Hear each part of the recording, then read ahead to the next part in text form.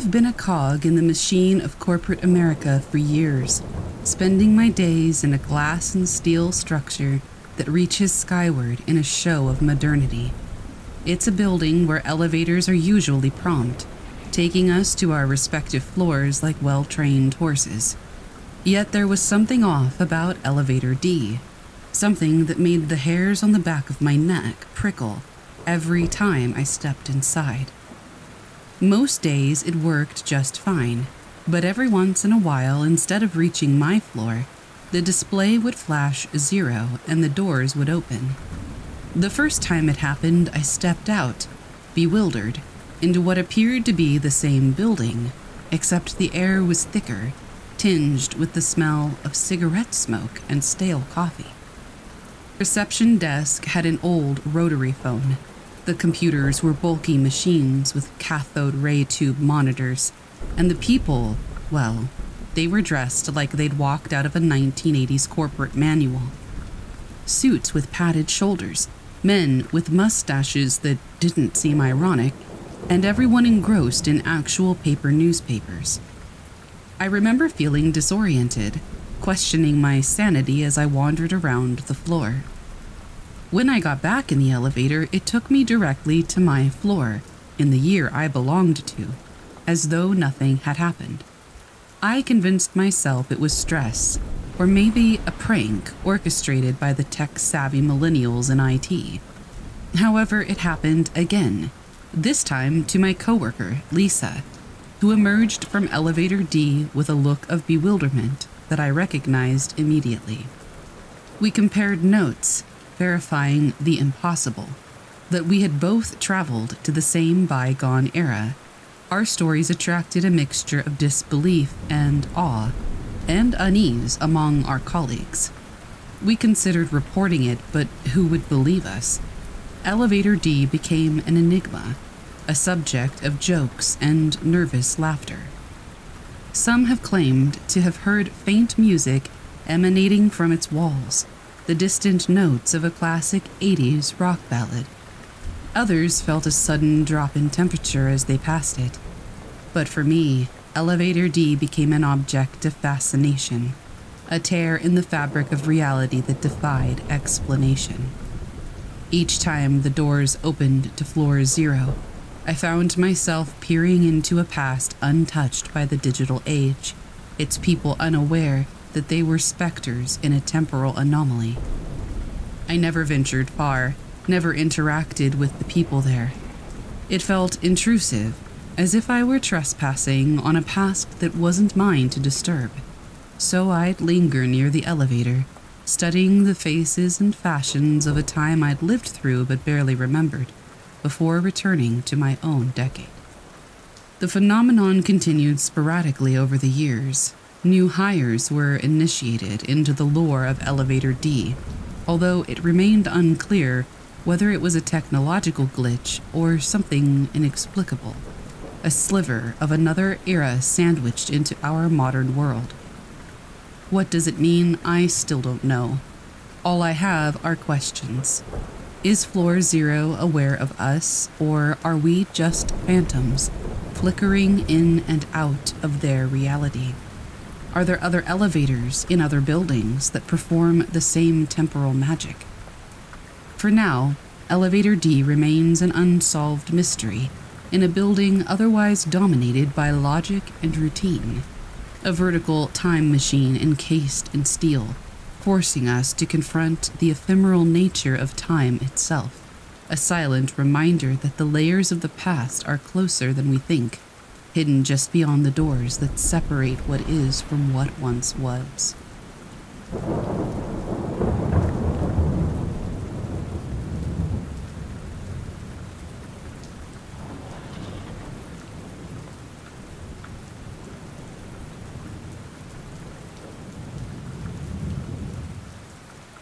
In the heart of Michigan, where the dense woods serve as a living canvas of ever-changing foliage and elusive wildlife, locals often whisper tales of a creature known only as the Dog Man. Half man, half wolf, It is a legend that strikes both curiosity and dread into the hearts of those who venture into the wilderness. As for me, a woman with a passion for the great outdoors and a healthy skepticism of local myths, I would soon find myself entangled in the fabric of this tale.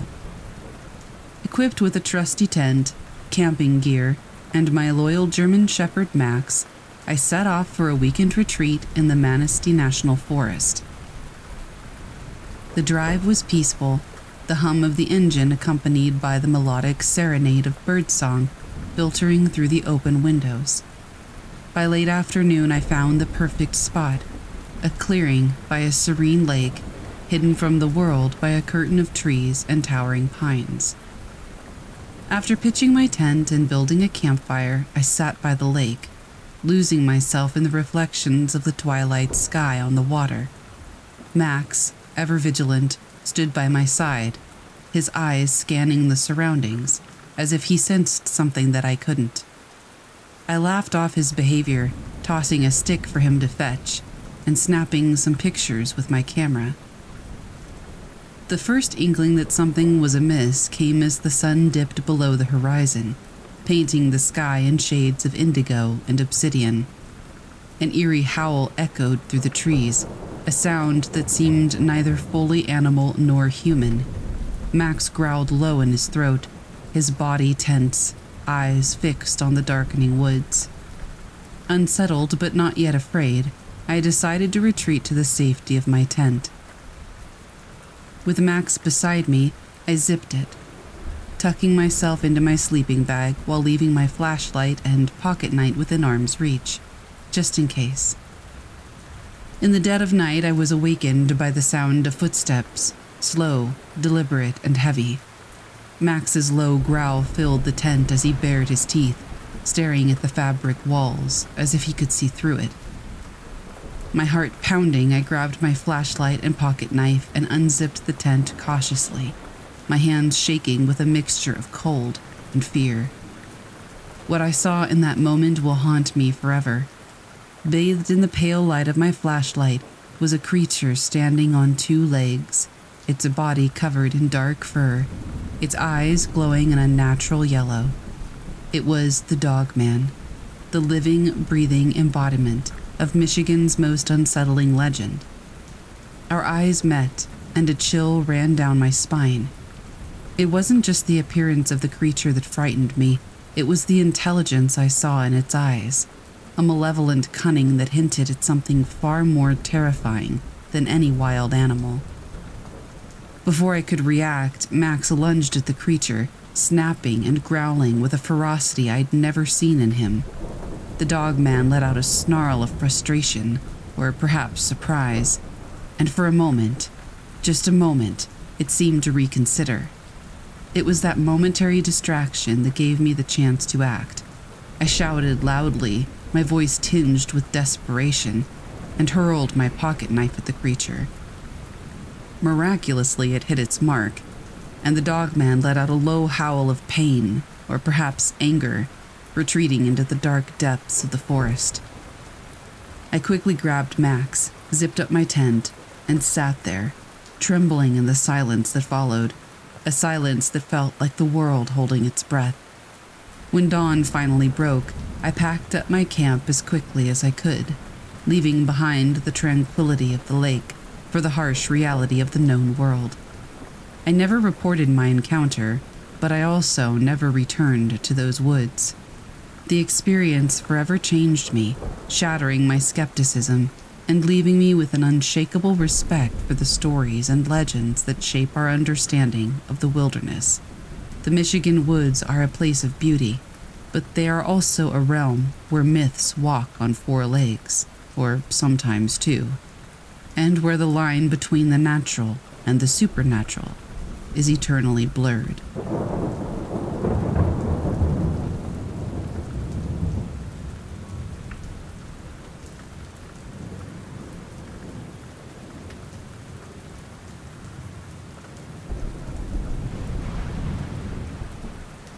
I was sitting on the balcony, a cup of coffee in hand, watching the sun sink behind the city skyline.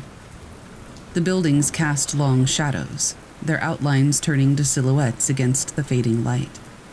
It was a moment of stillness, one I had learned to treasure in a life otherwise filled with noise and haste. That's when it happened. Without warning, the sky began to deform. Towers bent at impossible angles, and skyscrapers folded over like they were made of paper. The city compressed in on itself, the whole panorama turning into a surreal, collapsing accordion. My coffee cup slipped from my hand, crashing onto the floor, but I hardly noticed. I was too fixated on the impossible sight before me. It was as if reality itself was being manipulated, the natural laws governing time and space summarily dismissed. Buildings that should have been miles apart were suddenly adjacent, then overlapping, then melding into a singular twisted mass. Roads, bridges, entire neighborhoods swallowed up, leaving behind an unrecognizable jumble of architecture and negative space. My heart raced, my mind struggling to process what my eyes were seeing. I gripped the railing, knuckles white, half expecting the balcony to fold into the nightmare landscape. But then, as quickly as it had started, the city snapped back to its original form. Skyscrapers untangled themselves, roads stretched back to their proper lengths, and everything returned to its normal state, as if nothing had happened. Except it had. I had seen it. The twisted shapes, the melding of structures, the complete disregard for the laws of physics. They were imprinted on my memory, a scar on my understanding of the world.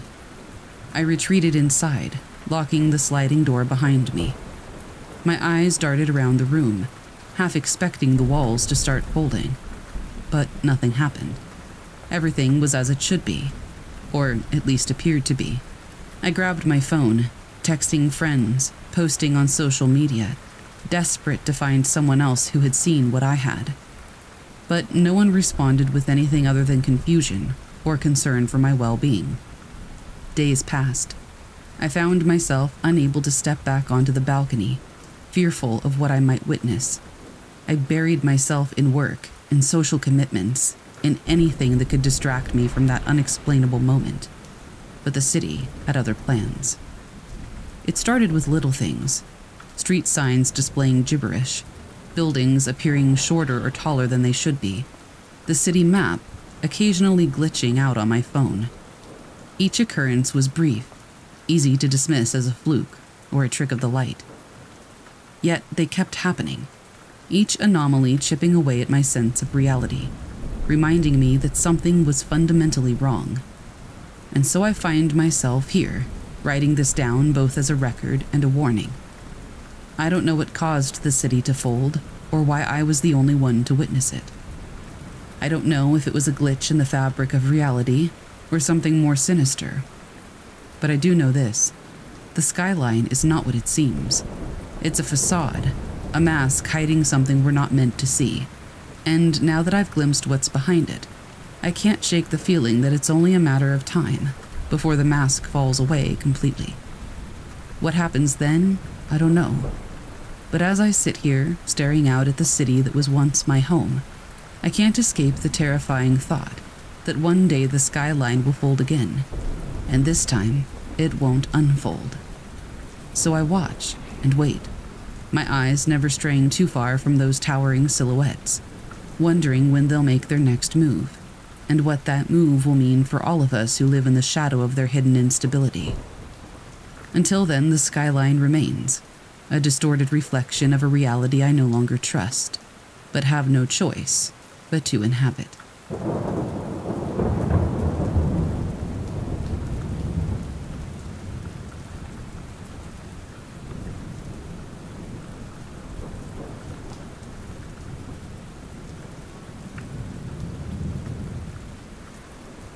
The air had a sharp chill as I wandered through the dense forest of Belarus, not far from the village of my grandmother. I had often heard stories of the mischievous spirits and entities that lurked in these woods, but like most of the younger generation, I dismissed them as tales to keep children from wandering too far. The day had started sunny and cheerful, but as evening approached, an eerie fog settled, making visibility almost non-existent. Despite my logical mind, I felt a shiver of unease. The stories of my childhood echoed in my ears. The Zedka, forest spirits that could lead you astray or reward you, and the Polevik, spirits of the fields that appeared at noon and sunset, sometimes harmful and sometimes benign. Walking slowly, my shoes crunched on the leaves, but then I heard a different sound, the soft, delicate laughter of a child. Thinking it was perhaps a villager's kid lost in the woods, I called out, "Hello?" The laughter continued, leading me farther and farther away from my known path. It seemed like hours had passed when I finally reached a clearing. There, in the middle of the clearing, stood a circle of ancient stones, each covered in moss. In the center of the circle, a young girl with pale, almost translucent skin and wearing a white dress danced, her laughter echoing around her. As she turned, her eyes met mine. They were an unnatural shade of green. She beckoned me forward. I felt a magnetic pull, but deep inside, a voice screamed for me to stay back. The girl seemed to embody both innocence and malevolence. "I've been waiting for you," she whispered, in a voice that seemed older than her appearance. "Come dance with me." Entranced, I took a step forward, but suddenly a loud caw broke the spell. A raven landed on one of the stones, its eyes fixed on me. It cawed again, more urgently this time. The girl hissed, her face distorting into something less human, more sinister. "Leave," she screamed at the bird, but the raven merely cawed louder, flapping its wings aggressively. Shaking my head, trying to clear the fog from my mind, I backed away from the circle. The girl's scream pierced the air as she began to vanish, her form dissolving into the mist. The raven, now calm, hopped down from the stone and transformed. Before me stood an elderly woman with silver hair, her voice lined with wisdom and age. She sighed deeply. "Young one, you were almost ensnared by the Zedka. She tries to trap souls, making them dance for eternity. I am a guardian of these woods, and the ravens are my allies. You must be more careful and respect the spirits, both good and evil." Feeling shaken and overwhelmed, I nodded. "Thank you," I whispered. She gave a gentle smile. "Remember the tales of your ancestors. They hold truths and warnings." With that, she transformed back into a raven and flew away. I quickly made my way back to the village, my heart racing. The stories of my grandmother were not mere tales. They were rooted in the very soil of Belarus. And from that day on, I listened to those tales with newfound respect and awe.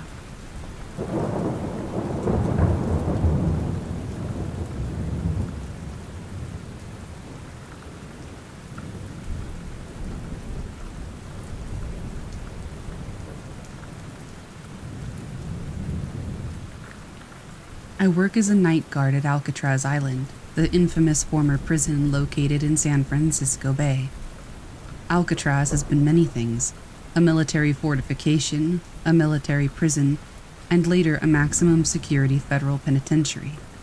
But for the last several decades, it has stood as a tourist attraction, a place where people can come and glimpse the darker aspects of human history. When you work the night shift at a place like Alcatraz, you encounter stories of hauntings, whispers of Al Capone playing his banjo in the shower room, or cries of prisoners long gone, still echoing in the cells. These stories didn't bother me much. I've never been the superstitious type, and years on the job made me familiar, almost comfortable with the island's grim ambiance. However, local folklore speaks of something else, a figure known as the Lone Wanderer. Unlike the hauntings that are confined to the cells and specific locations within the prison, This entity is said to wander around the island. The legend goes that he was a prisoner who loved the sea. During his sentence, he was a well-behaved inmate and earned the right to do some gardening as a daytime job. They say he was plotting an escape, intending to swim across the bay, but he was caught and thrown into solitary confinement where he passed away, never seeing the open ocean again. The lone wanderer, they say, still roams the island at night, searching for his lost chance at freedom. One evening, a thick fog rolled in over the Bay Area. The fog in San Francisco is different. It's thicker, almost palpable, like you could grab a handful if you tried. That night, I was doing my usual rounds, walking with my flashlight and radio. The tourists had long since departed, and it was just me and the echoes of my footsteps. I reached the gardens, the place where, according to legend, the lone wanderer used to work. I don't know if it was the fog or the solitude, but something felt off. The air was denser, and I had a peculiar feeling of being watched. That's when I heard it. Footsteps. Not my own, but another set, faint and inconsistent, as if hesitating. I shined my flashlight in the direction of the sound, but it revealed nothing. Unease crawled up my spine, but I convinced myself it was just my mind playing tricks on me. I continued my rounds until I reached the edge of the island that faced the open sea, where the fog was now so thick I could barely see a few feet in front of me. And that's when I saw him. A figure, indistinct but unmistakably human, standing at the edge, looking out toward the ocean. For a moment, I froze. My radio, my flashlight, they all seemed irrelevant. The figure stood there for what felt like an eternity, but was probably just a few seconds. And then, as quietly as he appeared, he walked away, dissipating into the fog. I stood there, my heart pounding, both terrified and fascinated. Was it the lone wanderer? I can't say for sure. What I do know is that I felt an unexplainable sense of sorrow, tinged with a freedom I've never felt before. A freedom that can only come when you're so close to achieving something you've yearned for, but are held back at the final moment. The next day I went through the security footage but found nothing. No signs of anyone walking the island. I've continued my nightly round since then, occasionally standing at the edge, looking out into the sea, contemplating the story of the lone wanderer. Even today, when the fog rolls in and the atmosphere turns heavy, I can't help but feel a presence, an entity bound by longing and unfulfilled wishes. I haven't seen him again, but I often wonder, does he find solace in his eternal solitary walks? Or is he forever haunted by the sea he can never touch?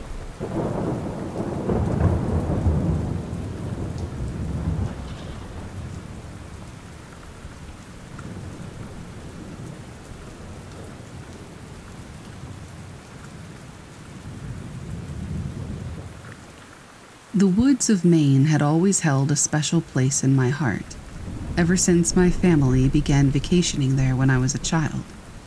The tall pines, the craggy coastlines, and the deep sense of isolation made it the perfect escape from the pressure of everyday life. This year, I invited some friends, Mike, Sarah, and Liz, to join me on a camping trip, blissfully unaware that this particular venture would be unlike any other. We set up camp deep in the woods, far from the well-trodden tourist paths. Our campsite was idyllic, encircled by ancient trees and just a stone's throw away from a tranquil lake. We spent the day fishing, swimming, and basking in the beauty of our surroundings.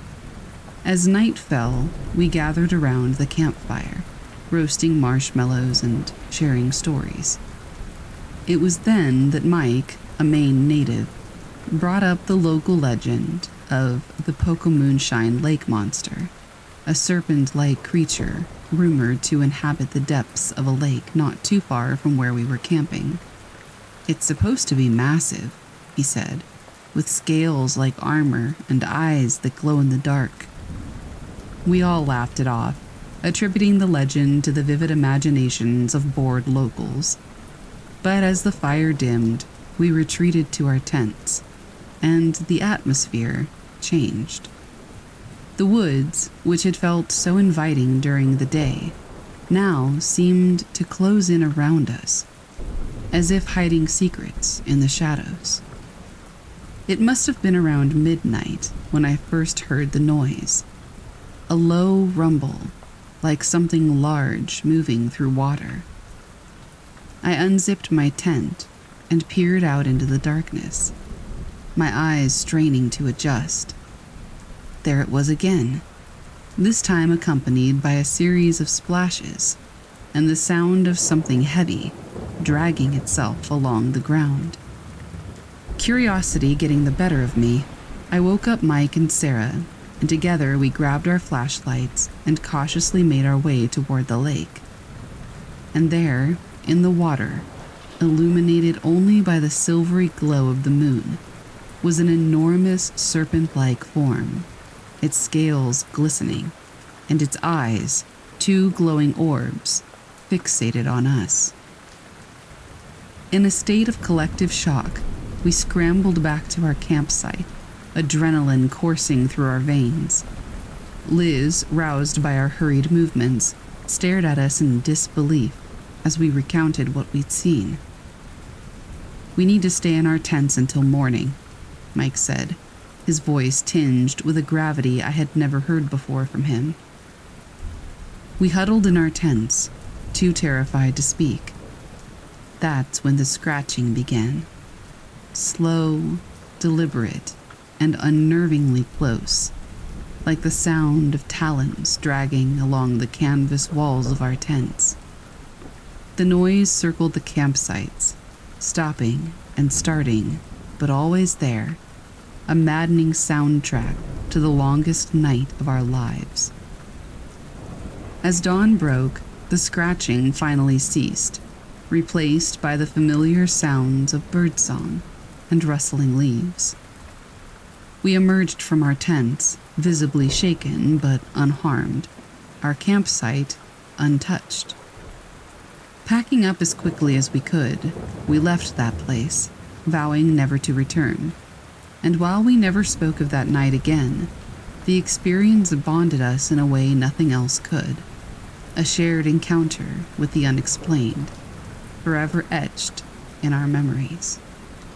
Now, when I hear tales of cryptids or local legends, I no longer dismiss them as mere folklore, because in the remote woods of Maine, we came face to face with something that defied explanation, something that turned skeptics into believers, and a casual camping trip into a haunting encounter with the unknown.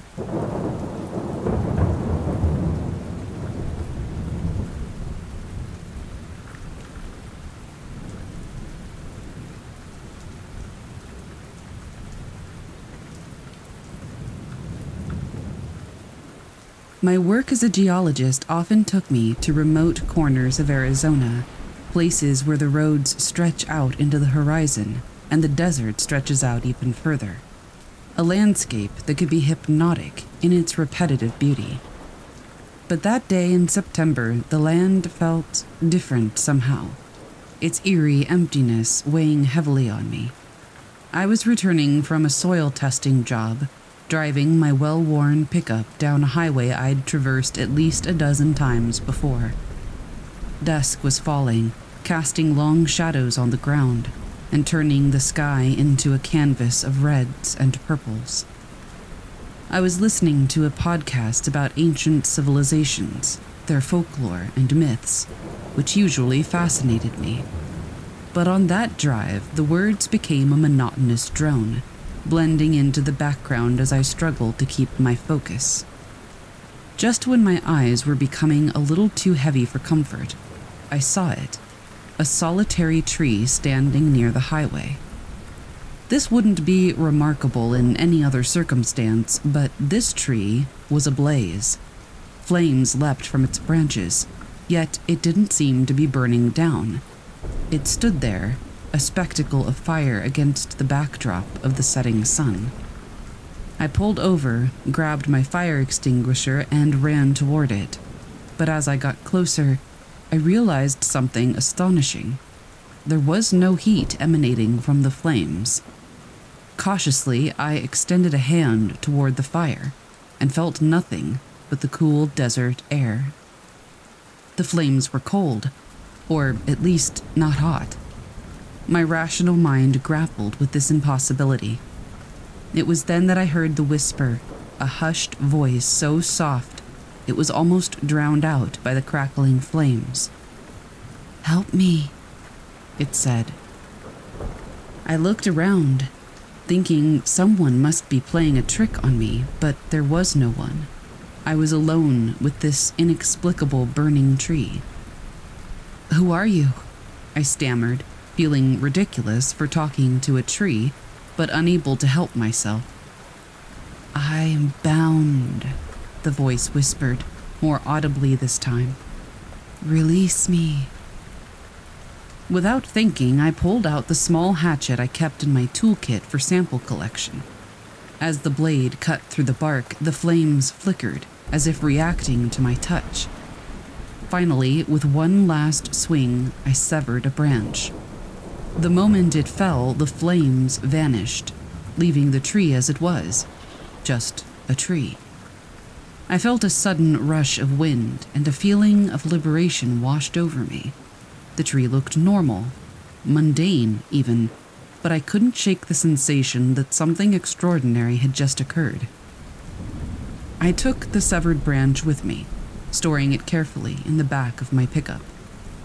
That night, I did some research and found local Native American legends about spirits being trapped in trees, waiting for someone to release them.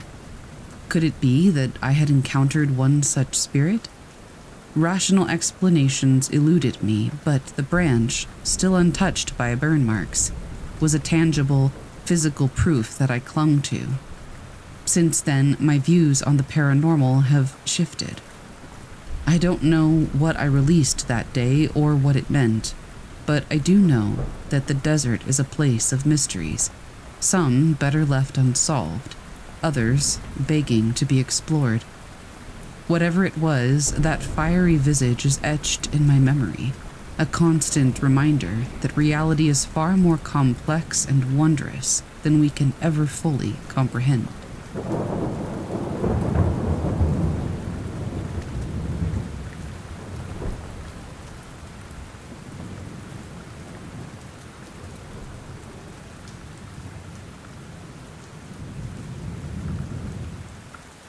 I've always been an outdoorsy type, eager to explore every inch of the world's natural beauty.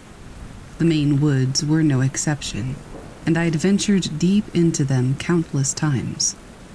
Every now and then, locals would talk about eerie occurrences, disappearances, strange cries at night, and even whispered legends of a creature known as the Rake, an almost skeletal humanoid entity with elongated limbs and lifeless eyes. I dismissed these tales as old wives' tales, but I would soon regret my skepticism. It was late July, and I was taking a solo trek through the forest to clear my mind. The canopy of green above me was a comforting sight, and the songs of birds echoed in the distance. I'd set up camp near a creek, enjoying the solitude and the symphony of water trickling over the rocks. As darkness fell, I prepared a fire and settled into my tent, my flashlight and Swiss Army knife within arm's reach, just in case. The air was unusually dense that night, thick with a tension that draped over the forest like a dark veil. I shook off the feeling and slid into my sleeping bag, dismissing it as the product of an overactive imagination. In the dead of night, a rustling outside my tent yanked me from my sleep. My heart pounded as I grabbed my flashlight. unzipping the tent just enough to poke my head out. The beam of light danced through the trees, but found nothing. Slightly relieved, I told myself it was probably just a raccoon or a squirrel, but the tension in the air still held its grip on me. I tightened the zipper and returned to sleep. Not long after, I was awakened again, this time by an unholy screech that echoed through the woods. It was a sound that defied description, like the scream of a woman combined with the roar of an animal. I felt my blood freeze, my body paralyzed with fear. As quickly as I could, I put on my boots and grabbed my knife. With a flashlight in hand, I stepped outside the tent. The forest had fallen ominously silent. Even the creek seemed to murmur more quietly, as if aware of the dread that hung in the air. I began to move cautiously, my flashlight cutting through the dark. I told myself I would investigate only a little before turning back. Just when I thought I couldn't handle any more suspense, I saw it. A figure no more than 50 feet away was hunched over, drinking water from the creek. It was skeletal, but covered in patches of skin, its elongated limbs disturbingly human, yet entirely wrong. I nearly dropped my flashlight when it turned toward me, revealing hollow eyes that seemed to absorb the light. In that moment, I felt a terror that eclipsed all rational thought. My legs carried me back to my tent faster than I'd ever moved. I tore it down in record time, throwing everything into my backpack. I didn't look back until I was well away from that clearing, and even then, I couldn't shake the feeling that I was still being watched. When I finally emerged from the forest, bathed in the first light of dawn, I knew something had changed in me. The woods would never again be a sanctuary. They were now a place where nightmares could step out of the shadows and into reality. I never reported my experience, knowing the ridicule and skepticism that would greet me. Even now, years later, I can't find a logical explanation for what I encountered that night. But one thing is certain. The cryptic legends of Maine's forests hold a truth far more terrifying than any tale, and whatever that creature was, it's still out there, lurking in the depths of the woods. And so, I tell you this story with a warning. Be wary of the forest's edge, for beyond it might lie horrors that defy understanding.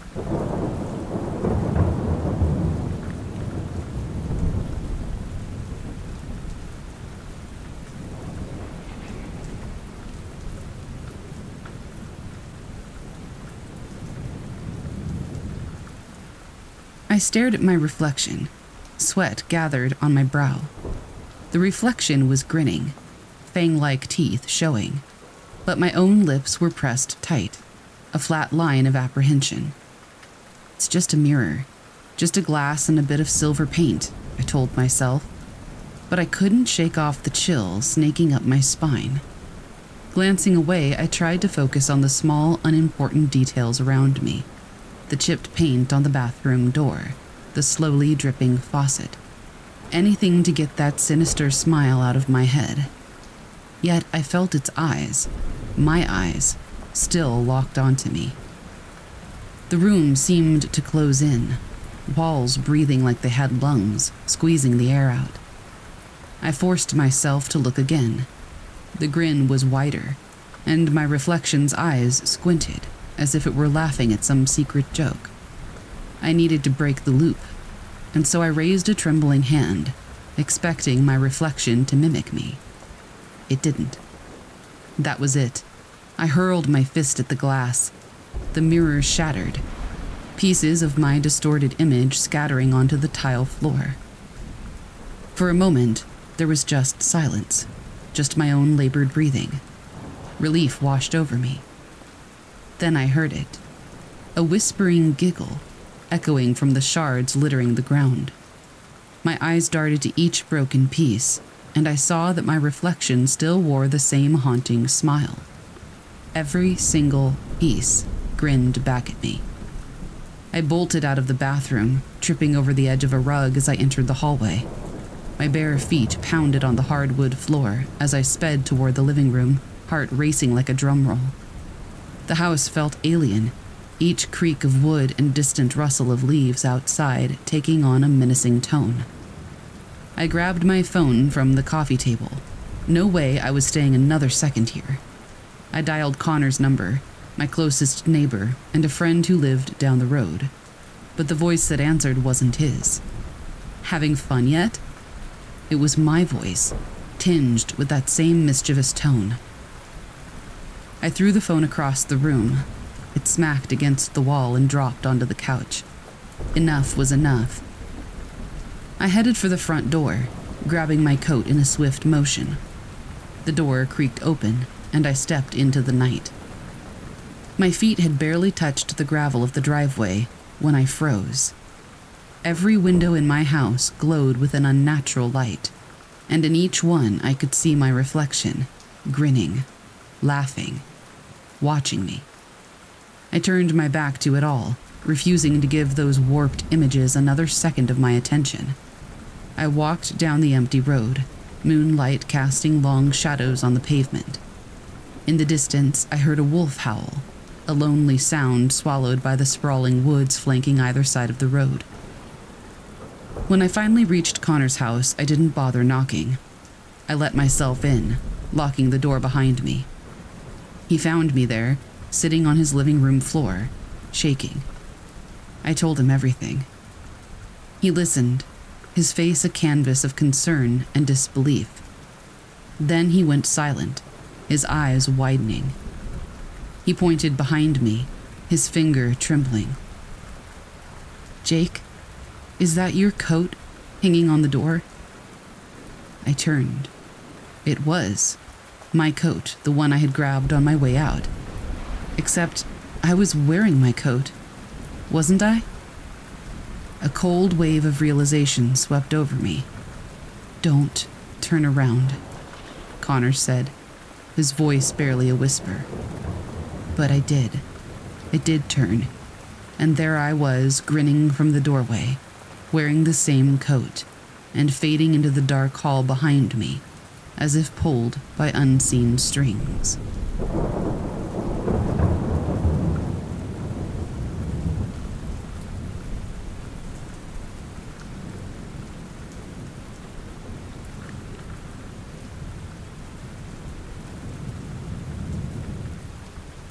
Antarctica is not a place for the faint-hearted.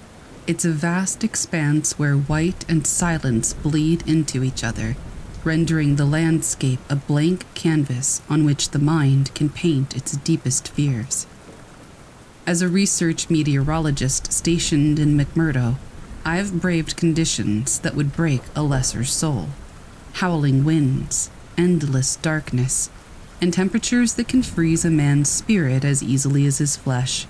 But it's not the harshness of the climate that unnerves me. It's the whispers that come with the snowstorms. They're more than just auditory hallucinations. They've saved lives, including my own. You don't speak of them openly, those whispers. Antarctica has a way of humbling you, of making human words seem inadequate against its majestic and cruel indifference. But among the crew, we all know. When the snowstorms hit and the whispers come, you listen. It happened during a routine data collection mission. The sky had already turned an ominous gray, a storm brewing on the horizon, but we thought we'd have enough time. We thought wrong. Within minutes, visibility dropped to near zero, the snow a white haze that erased the distinction between earth and sky. The icy wind howled like a feral beast, gnawing through layers of thermal clothing.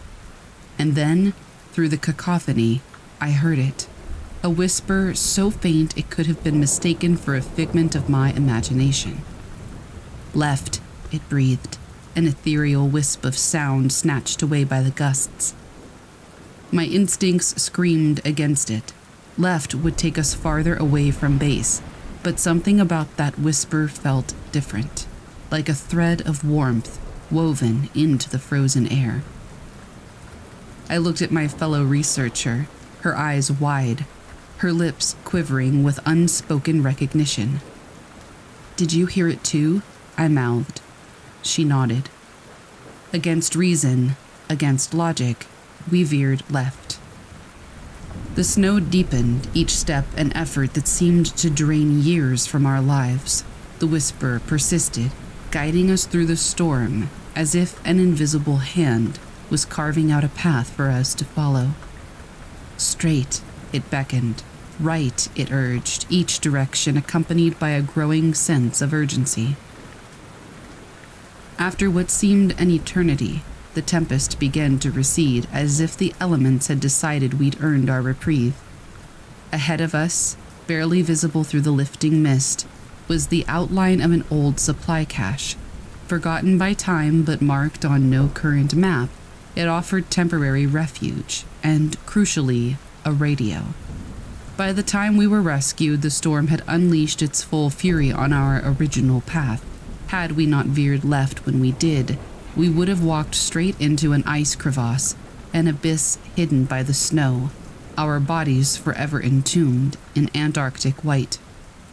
No one spoke of the whispers after that, but sometimes, in the middle of a snowstorm, when human voices are drowned by nature's roar, I'd catch Sarah's eye and see reflected there the inexplicable.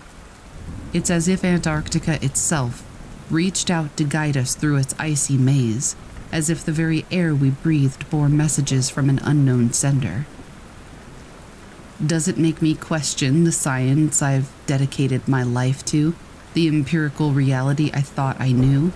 No, but it makes me wonder about the hidden dimensions of the world, the inexplicable phenomena that lie just beyond our understanding.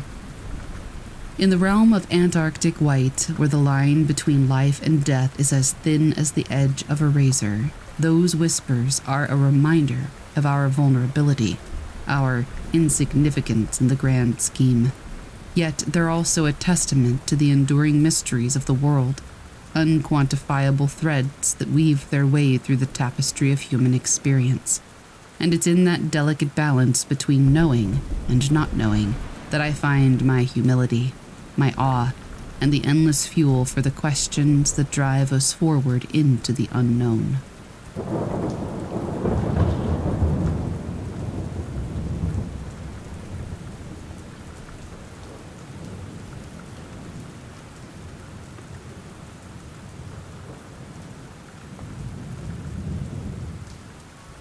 I had heard the stories about Il Dipinto Maledetto, the cursed painting, long before I decided to visit Sforza Castle in Milan.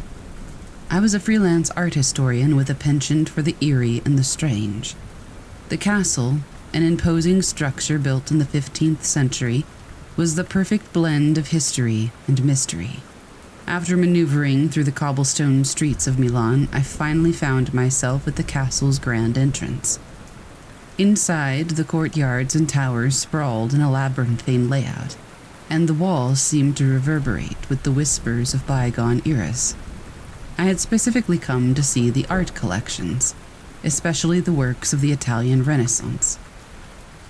As I made my way through the castle's museums, an elderly guide named Signora Bianchi noticed my intense focus on the paintings.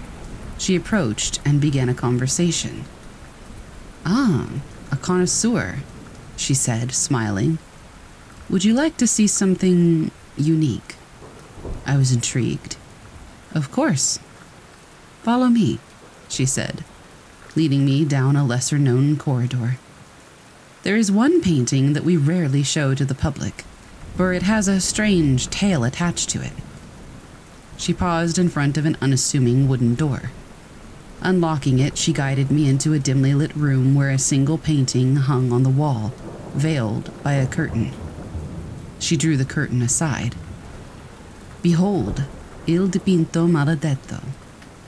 The painting was hauntingly beautiful, depicting a young woman with melancholic eyes. Her gaze seemed to follow you, lending her an eerily lifelike quality. Signora Bianchi proceeded to tell me the local legend. The painting was created by an obscure artist who was infatuated with the woman depicted. However, she did not reciprocate his feelings and tragically passed away under mysterious circumstances. Broken-hearted and distraught, the artist is said to have imbued the painting with his soul, cursing it forever. It's believed the painting brings misfortune to anyone who stares into the eyes of the woman for too long, she warned. I chuckled, half amused and half skeptical. An intriguing story, to be sure. Ah, the skepticism of youth, she sighed. But beware, many have felt a strange melancholy after looking into her eyes, and some have even claimed to see the figure in their dreams. As I turned back to the painting, our eyes locked. For a fleeting moment, I felt an overwhelming sense of sorrow, as if her emotions were flowing into me. Shaking off the sensation, I thanked Signora Bianchi and left the room, attributing my feelings to the power of suggestion. That night, however, I was plagued by vivid dreams of the woman in the painting. She seemed to beckon me, her eyes filled with an unspeakable sadness. The next morning, I couldn't shake off the eerie experience. Whether it was the product of an overactive imagination or something more inexplicable, the cursed painting had etched its story onto my consciousness. I returned to the museum, not to debunk the tale, but to pay my respects to the artistry that could evoke such powerful emotions. As I stood before Il Dipinto Maledetto one final time, I felt humbled by the realization that some stories, whether folklore or fact, are destined to remain a mystery. And in that gray area between skepticism and belief, I found an uncanny form of beauty that defied simple explanations.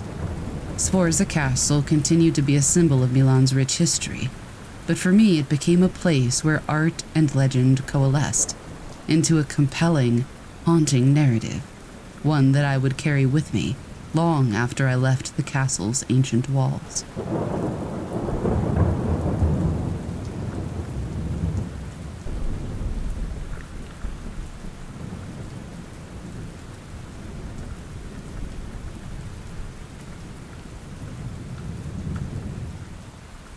This incident occurred to my boyfriend and I roughly 2 years ago, deep into the night.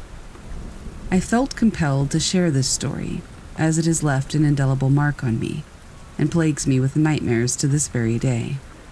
It was a September night around 2 o'clock in the morning. We live about 25 minutes outside a town in northern British Columbia, with our house nestled in the woods. Due to the seclusion of our road, we would typically pull out of our driveway before turning on our car lights, a quirky habit we both shared. After this night, however, our lights go on instantly. On this particular night, I was driving. As I made a left out of our driveway and switched on the high beams, we saw it. A strange, hairless, pale humanoid entity was crouched in the middle of the road. It almost appeared luminescent, but that might have been due to its extreme paleness reflecting the high beams. It sharply turned its head toward us, seemingly startled by our sudden illumination.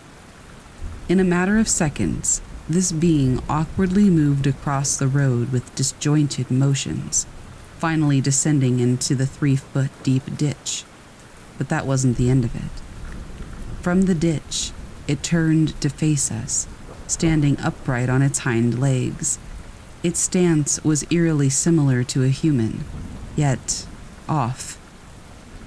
Considering the depth of the ditch, the creature loomed more than 5 feet above it, making it taller than our vehicle and putting its height at well over 7 feet. It adopted an aggressive posture, shoulders hunched, leaning slightly forward, peering intently at our car. And in that moment, I felt it. it wasn't just looking at our car. It was gazing intently through the window, directly at me. Its gaze conveyed an unsettling intelligence, as though it knew that we were the ones controlling the vehicle. Matching its pace with our car's crawl, I maintained eye contact, watching it twist its neck to keep its gaze locked onto me even as we passed. Once it was out of sight, I refocused on the road ahead. Silence filled the car. We both processed the encounter in solitude, in our own minds, silent, driving under 10 kilometers per hour. I seldom recount this story, as many either scoff at it or attempt to rationalize it as a malnourished albino bear or things like that. Fast forward to a year later. Just before winter, his parents, who own a dog, came for a visit. One evening, at dusk, his mother and I were enjoying a smoke on our 6-foot-high deck. It's positioned on the same side as the road leading to town, giving us a vantage point to the patch of woods where the prior encounter took place. Suddenly, the sound of snapping twigs resonated, coinciding with the dog's frantic barking. Despite his small stature, the dog appeared ready to leap off of the deck and chase something into the woods. He didn't, and the dog is fine. Just as my boyfriend emerged from the house, amidst the trees, we caught a fleeting glimpse of a tall, slender white figure. Its definitive features were obscured, and given his mother's poor eyesight and her missing glasses, she didn't see much. But a gut-wrenching sensation told me that it was the same entity. I chose to share this experience, hoping for understanding and perhaps belief from those in this community. Now, we avoid venturing outside after dark. Strangely, a part of me yearns to see it again. Before this incident, I had read similar stories with a sense of detached fascination. But actually locking eyes with such an entity, the awe and terror were unparalleled. I often ponder this experience. It is so deeply etched into my memory that even the mere thought can evoke tears of fear. I hope someone else finds this story as compelling as I do.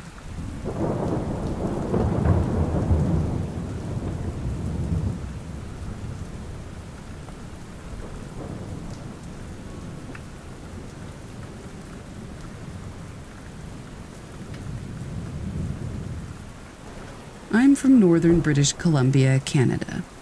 A few years ago, my friend invited me to join him, his mother, and sister at a resort beside a lake roughly 90 minutes from our town.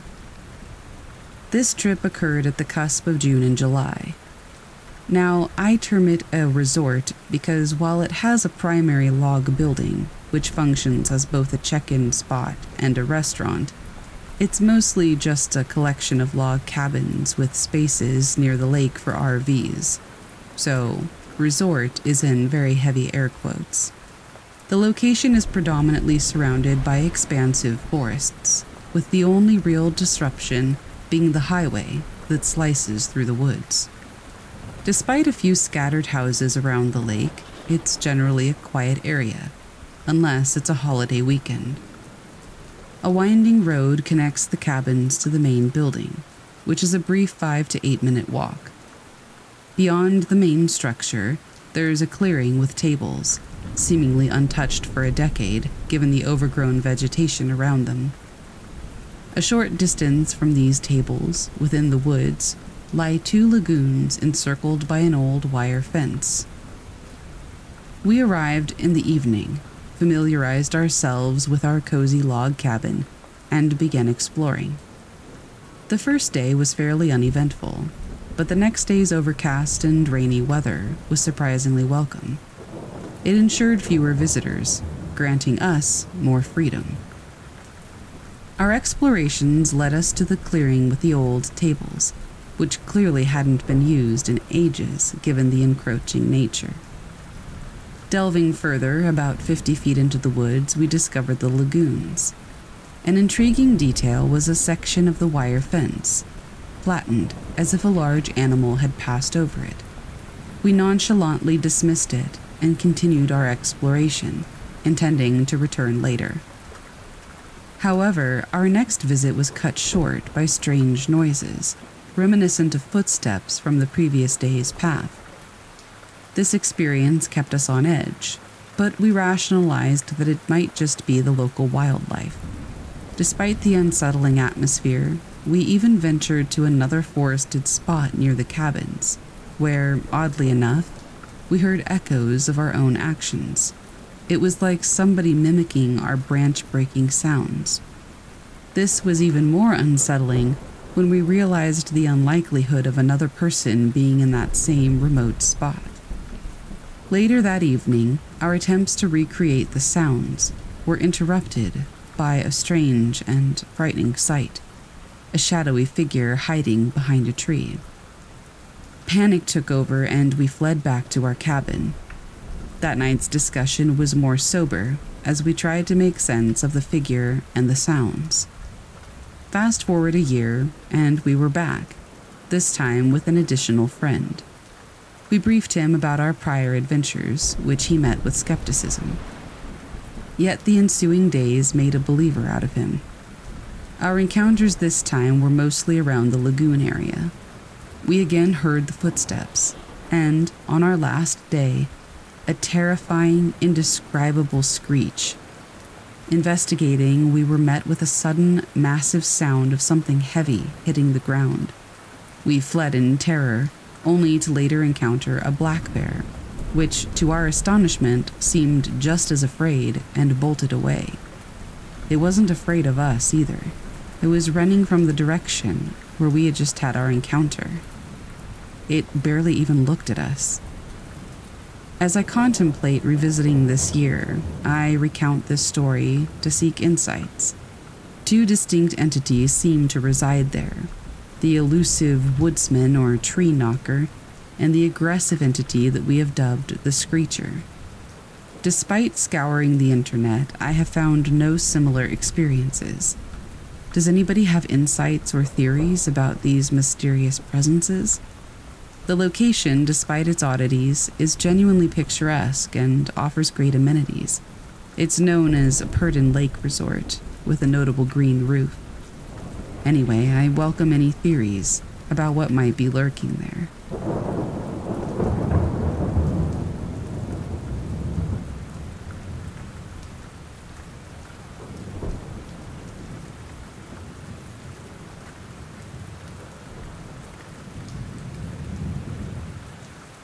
I had always considered myself a rational person, until I spent a semester studying in Coyoacán, Mexico City. A neighborhood steeped in history and culture, Coyoacán had been the stage for many significant events, including the lives of Diego Rivera and Frida Kahlo. Yet it wasn't the artistic heritage that captivated me. It was the local legend of Los Murmullos, the Whispering Walls. The tale goes like this. Many years ago, a powerful alchemist was rumored to have lived in a secluded mansion in Coyoacán. His name has been forgotten, but locals claim that his spirit still resides within the walls of a particular house near the Plaza Hidalgo. These walls, they say, whisper secrets and prophecies to those who dare listen. Intrigued by the myth, I decided to delve deeper. It didn't take long to identify the mansion in question, an imposing yet dilapidated structure that was currently serving as an antique store. The owner, Senora Martinez, was a kind, elderly woman who had heard the whispers herself. "But you must visit at dusk," she warned. "That's when the walls are most talkative." Armed with curiosity and a dash of skepticism, I returned to the mansion later that evening. The sun had just dipped below the horizon, casting long shadows across the cobblestone streets. As I entered the building, a sudden shiver ran down my spine. The atmosphere felt dense, almost as if it were charged with static electricity. Following Senora Martinez's instructions, I approached the oldest part of the mansion, a small chamber filled with dusty books and ancient artifacts. There, I stood silently, my ears straining to catch any sound. At first, there was nothing. Then, gradually, I began to hear a soft murmur. It was almost as if the walls themselves were whispering in hushed tones. I couldn't make out distinct words, but the timbre of the voices struck me. They carried an unexplainable weight, like a sorrowful lament or a prayer. Just then, a stronger voice broke through, clear and resonant. "Ayuda," it said. "Help." My heart pounded as I looked around, but the room was empty. It was unmistakably the wall that had spoken. In the following days, I couldn't shake the encounter from my mind. Consumed by the need to understand, I began researching more about the alchemist and the history of the mansion. To my surprise, I stumbled upon old documents revealing that the alchemist had been a benevolent man, providing remedies to the sick during a plague that had swept through Coyoacan. He had died under mysterious circumstances, and many believed that he had been betrayed by a close friend. Emboldened by this knowledge, I returned to the mansion.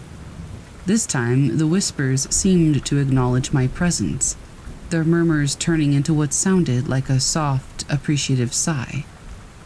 As I left, I felt an overwhelming sense of peace, as if a weight had been lifted from the room. That encounter forever altered my perception of the world, reminding me that some mysteries are beyond rational explanation. The whispering walls of Coyoacan became a long-lasting mystery to me, a whispered legend that I was fortunate enough to hear, adding another layer to the rich background of local folklore. And so, every time I pass by that ancient mansion, I offer a nod of respect. After all, who am I to argue with the walls that speak, in a city where the boundary between legend and reality often blurs, leaving only awe in its wake?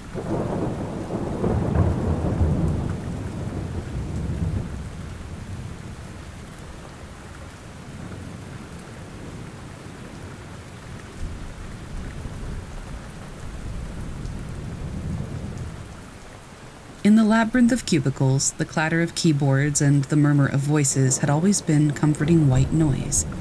But when I stepped into the office that Monday morning, the sounds twisted into something unintelligible, alien. People were talking, laughing, engaging in what seemed like ordinary conversations. But the words were wrong. The language wasn't one I recognized, each syllable an alien vibration that set my nerves on edge.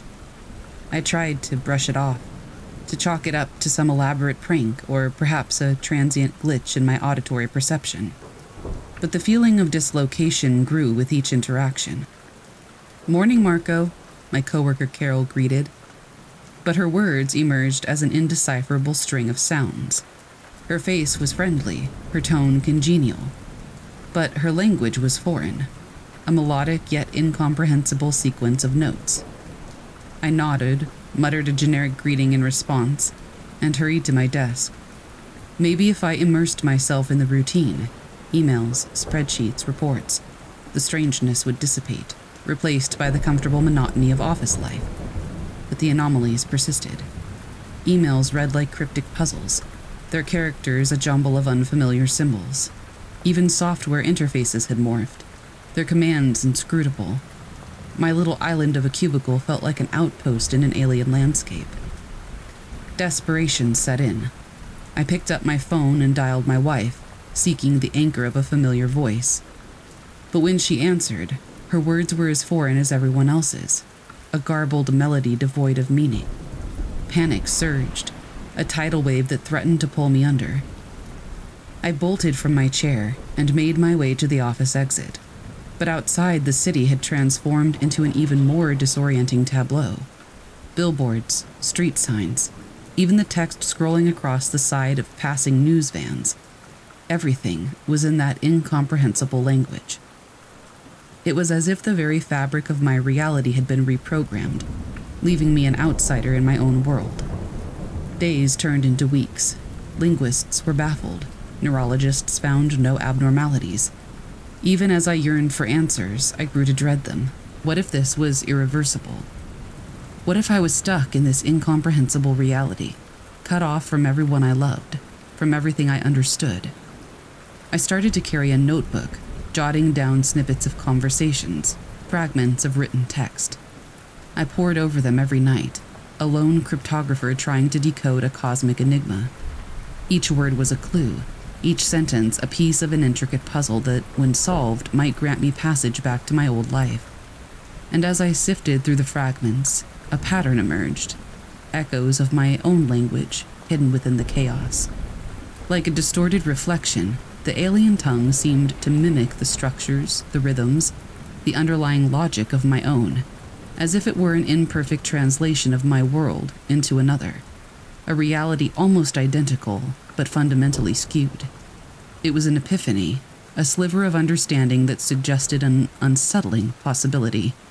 Had my reality been replaced? Or had it simply been altered? And if so, by what? By whom? As I delved deeper into this dissonant reality, the boundaries began to blur. I found myself understanding snippets of conversations, grasping the meaning behind the written symbols. It was as if I were tuning in to previously inaccessible frequency, my senses adapting to this altered world. But adaptation came at a cost. With each new word I deciphered, a corresponding piece of my old language seemed to fade away, as if I were trading one reality for another, unable to retain both. As the days turned into months, I was left to wonder, what happens when the last remnants of my old reality are gone? When I've fully adapted to this new world? Will I even remember what I've lost, or will I simply become a native of this foreign reality, ignorant of the man I used to be? I don't have the answers. All I have are questions, and a growing sense that I'm caught in a tide of transformation that's far from over. And as the alien syllables become increasingly familiar, as the foreign text begins to read like my native tongue, I'm left to ponder the nature of my new reality, and to fear what it might become.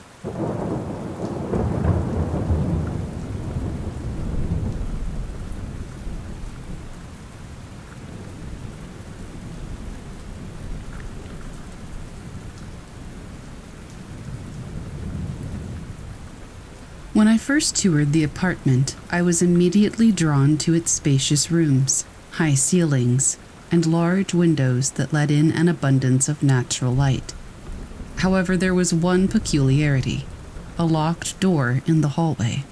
The landlord, a middle-aged man with a somewhat nervous demeanor, quickly brushed off my inquiries about it, saying it was just an old storage room, nothing to be concerned about. I moved in, excited to start this new chapter in my life. The first few days were uneventful, filled with unpacking and decorating. But then the noises began. Every night, precisely at midnight, I'd hear it. Soft, persistent scratching coming from behind the locked door. It started as a faint sound, almost like the scurrying of a mouse. But as days turned into weeks, it grew louder, more desperate. Curiosity and unease growing, I approached my landlord again, pressing him for more information about the room. He hesitated, then finally relented, sharing a story that had become something of an urban legend in the building. Years ago, the apartment had been occupied by a reclusive artist. He was rarely seen, always engrossed in his work. Rumors swirled about his obsession with a particular piece, a project he kept hidden in that very room. One day, he disappeared without a trace, leaving behind all his belongings. The only sign of his presence was the locked room, from which strange noises could be heard. The landlord admitted that no one had been able to open the door since, and over time it was simply accepted as a quirk of the building. Determined to uncover the truth, I decided to take matters into my own hands. With the help of a locksmith, the door was finally opened, revealing a dimly lit room covered in a thick layer of dust. The walls were adorned with various paintings, each more haunting than the last, but the centerpiece was a large canvas in the middle of the room. It depicted a dark, shadowy figure, its form almost human, but with elongated limbs and sharp, claw-like fingers. The background was a chaotic blend of colors, giving the impression of movement and turmoil. As I stared at the painting, a chilling realization washed over me. The scratching noises, the desperate sounds. It was as if the figure was trying to escape the confines of the canvas. Wanting to rid my home of this eerie presence, I contacted an art historian, hoping to gain insight into the painting's origins. She was fascinated by the piece, noting its unique style and the palpable energy it exuded. After extensive research, she discovered that the artist had dabbled in the dark side of the occult, using his work as a medium to channel and trap restless spirits.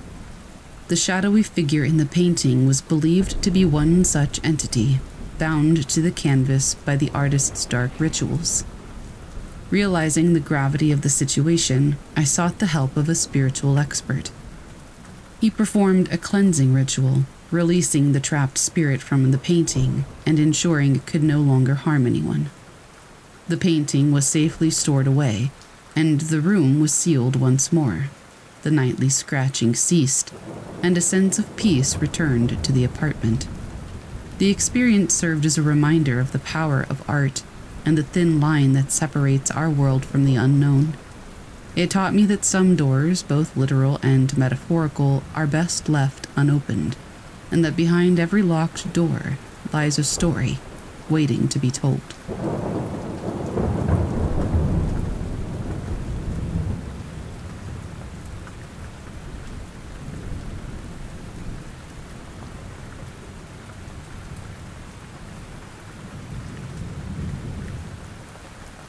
You ever wake up with a sense of wrongness?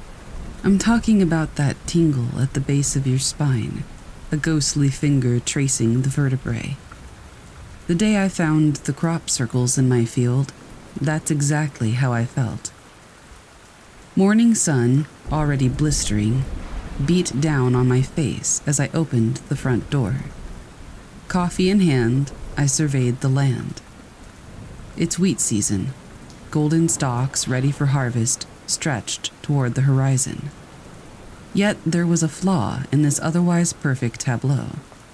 Patterns in the field caught my eye, precise geometric circles pressed into the wheat, like a godly thumbprint in the soil. I ran back inside, grabbing my drone from the den. It was an old model but functional. Within minutes, the drone hovered above the field, sending back video footage. I stared at my tablet's screen, disbelieving. Complex and intricate designs sprawled across the field, almost like Mayan or Aztec glyphs. Perfect circles connected by lines, like constellations, with tangential shapes that seemed almost mathematical. This wasn't the work of bored teenagers. The designs were too elaborate, too precise. I decided to take a closer look. Climbing into my pickup, I drove along the dirt road parallel to the field. Up close, the circles were even more baffling. The stalks were bent, not broken, leaning at acute angles to form the patterns. No human footprint, no tire track, nothing to indicate how these formations came to be. Throughout the day, neighbors and even folks from town showed up. Speculations abounded, ranging from pranksters with boards and ropes to weird weather phenomena. Old Man Gary from the next farm over muttered about ley lines and energy vortices, which nobody took seriously. As night approached, a deep unease settled over me. That sense of wrongness from the morning, it was now an itch I couldn't scratch. Something compelled me to stay up, to keep a vigil over the field. With the coffee pot at my side, I parked my pickup at the edge of the field, Headlights dimmed, engine off. Hours crawled by. The night was unsettlingly silent. Even the crickets hesitated to break the stillness. The sky was overcast, stars and moon hidden behind a shroud of clouds. Just past midnight, the unnatural silence was shattered by a low hum, vibrating the very air around me. I peered into the gloom. There, emerging from the cloudy sky, was a series of lights, softly glowing orbs descending toward the field. They moved in synchronized fluidity, like schools of fish in water, only this was midair. I dared not move. Dared not even breathe loudly. The orbs hovered over the crop circles, casting eerie lights over the geometric designs. The low hum escalated into a pulsating rhythm, and I felt it in my bones, a resonating frequency that clashed with the core of my being. Then, as abruptly as they appeared, the orbs ascended, disappearing into the cloud cover. In the aftermath, I felt a lingering sense of violation, as if the land itself had been desecrated. I returned home, drained and weary. Sleep was elusive that night, and when it finally came, it was filled with restless dreams of labyrinthine patterns and unending voids. Morning light offered no solace. The circles remained, unchanged, untouched since yesterday's discovery. No one had seen the orbs but me, and I knew better than to talk about it. Sometimes ignorance is a comfort you offer to others, a protective barrier against the incomprehensible. But deep down, I knew that whatever created those circles, whatever those orbs were, was beyond our understanding, and it had left its mark upon the land.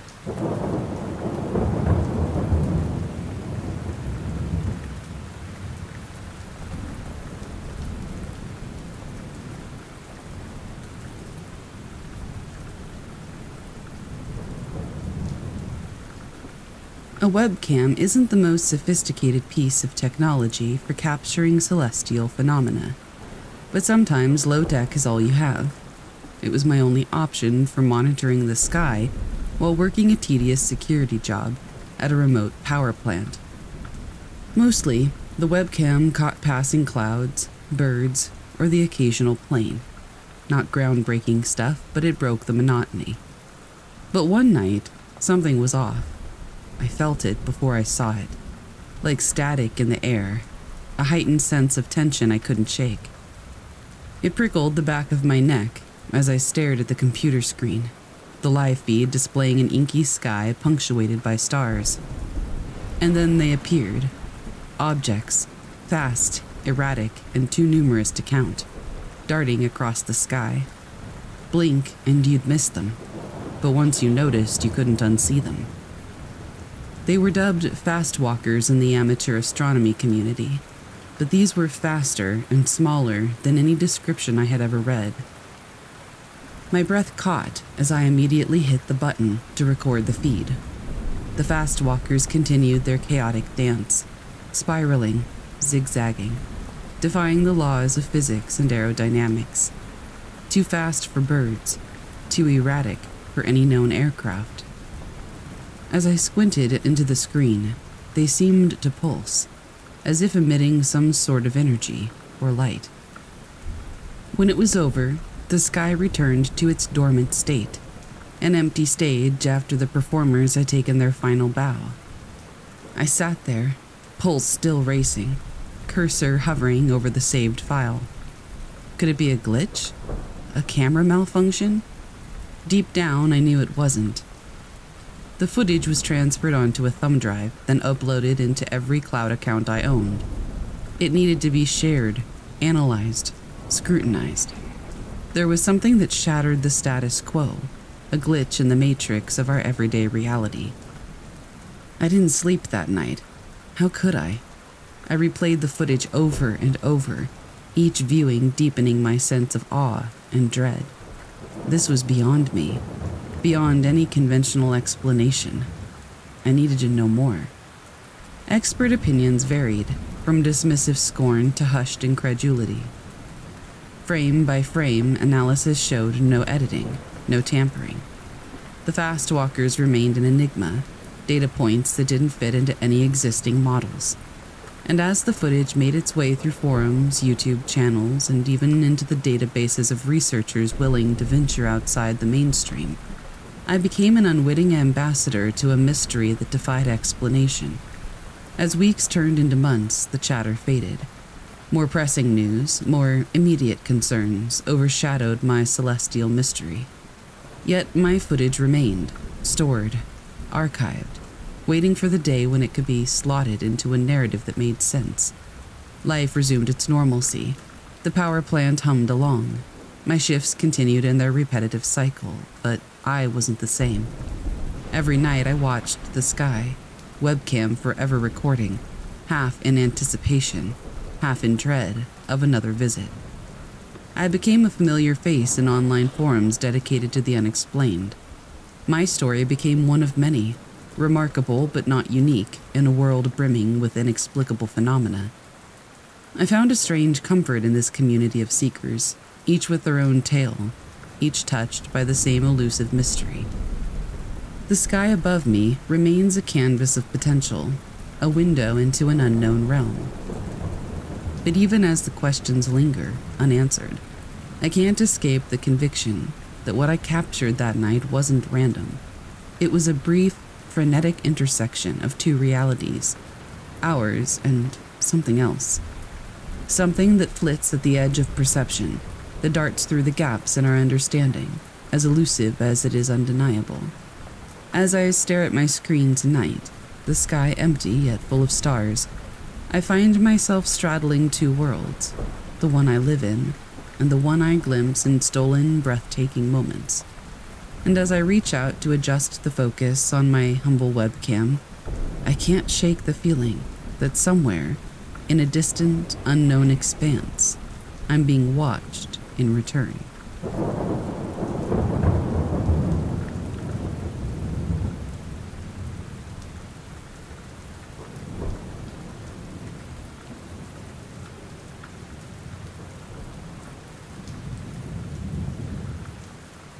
I was home alone, sitting on the couch watching TV, when I heard the front door suddenly click and lock on its own.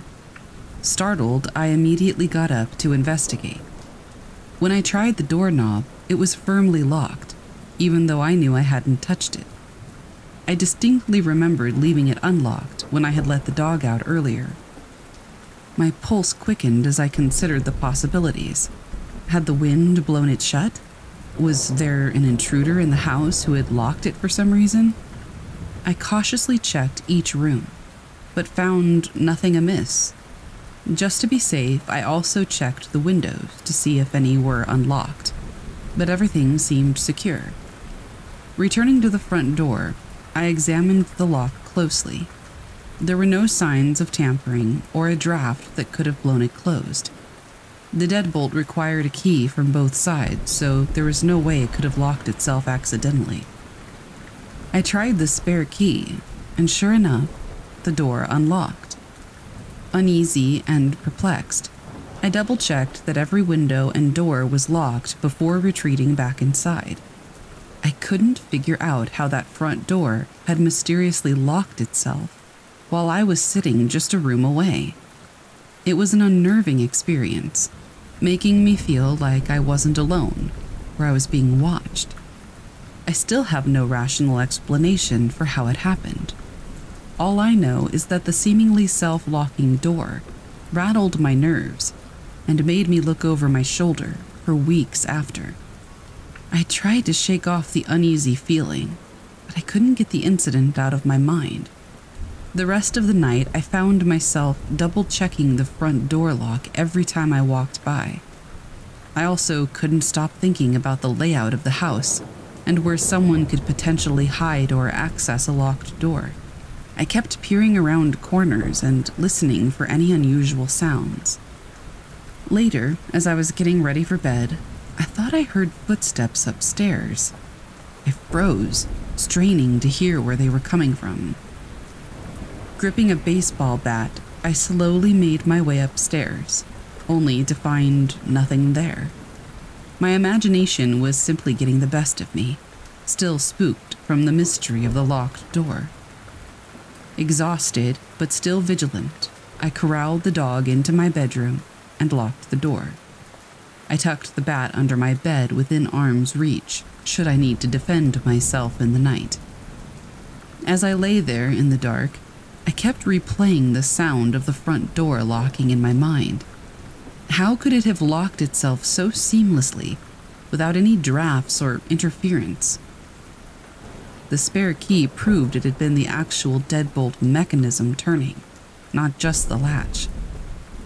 Sometimes in the middle of the night, I suddenly jolted awake. I thought I heard the upstairs floorboards creaking, as if somebody was walking around. The dog was also sitting up in alert. My heart pounded as I lay frozen, listening intently. After what felt like an eternity, the creaking stopped. Exhaustion finally overtook me again, and I fell into a troubled sleep. The next morning, I checked the entire house once more, but nothing was disturbed. I even had my brother come take a look at the front door to see if it had malfunctioned, but he insisted that all the hardware was working normally. But I still can't shake the ominous feeling that came over me that night. Something strange happened that I still can't explain, and I feel like I'm still being watched in my own home. I now know locks and bats provide only an illusion of safety against the unexplainable.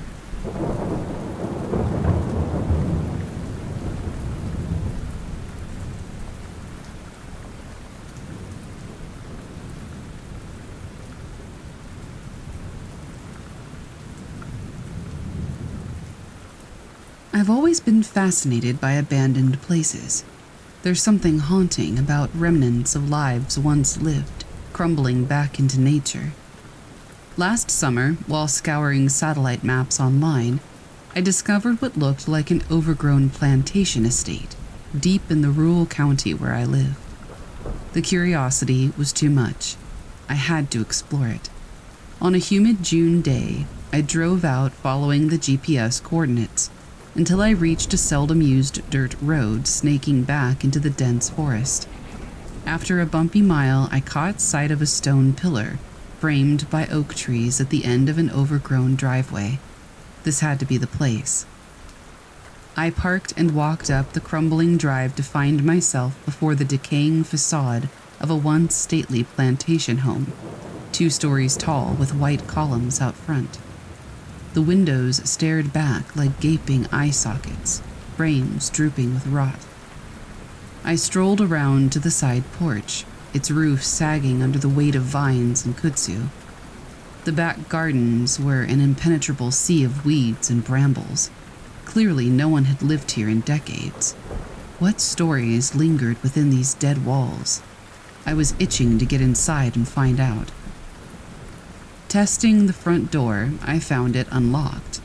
Hinges screeched as I eased it open just enough to slip through into the dusty foyer.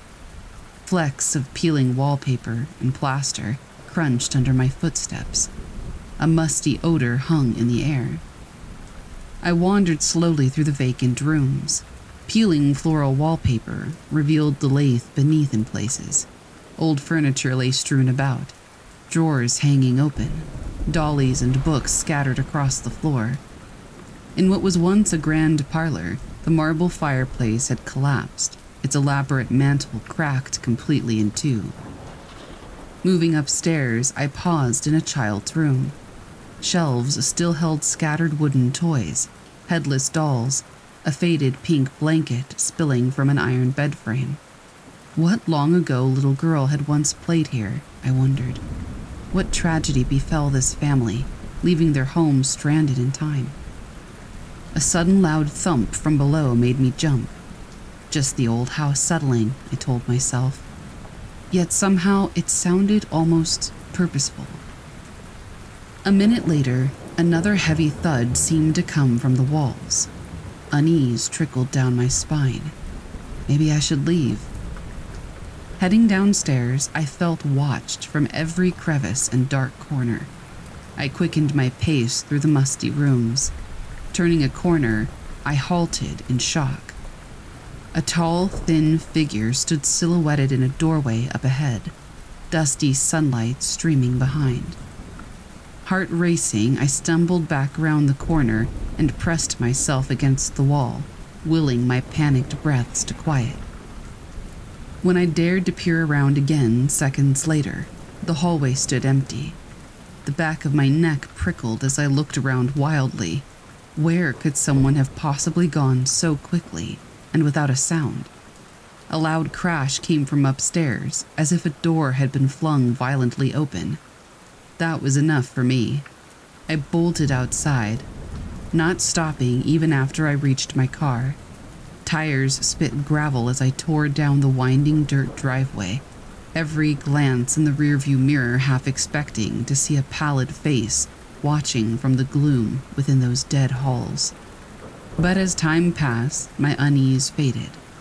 I told myself it was all in my head, a trick of the light and shadows. But I don't think I believe that. I'll never return to explore the rest of that estate's tragic secrets. What my eyes imagined seeing there, if they did, was enough to haunt my dreams for years to come. Some doors to the past are better left unopened, mysteries unraveled.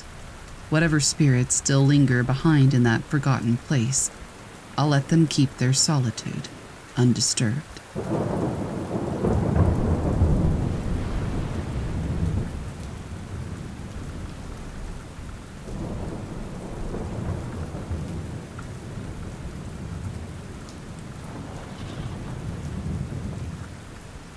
The Airbnb was a quaint little cottage tucked away in the rural backroads, the kind of place that promised a reprieve from the clamor of city life.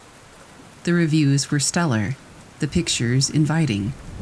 When Emma and I arrived, it was even more charming in person. A cozy living room, antique furniture, and an atmosphere thick with rustic allure. We were about to congratulate ourselves on finding this hidden gem, when Emma made an observation. "Hey, have you noticed something off about the mirrors?" I looked around. She was right.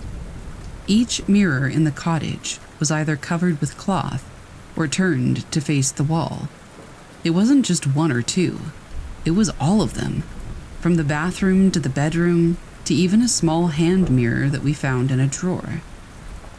"That's a bit weird," I admitted, feeling a pinch of unease. Emma pulled out her phone. "Maybe it's a cultural thing or some rural superstition. Should we ask the host?" Before she could dial, I suggested, let's not make a big deal out of it. People have their quirks, especially out here." She nodded, but I could tell she wasn't entirely convinced. Nevertheless, we pushed the mirror issue to the back of our minds and focused on enjoying the evening. We made dinner, watched a movie on my laptop, and eventually retreated to the bedroom.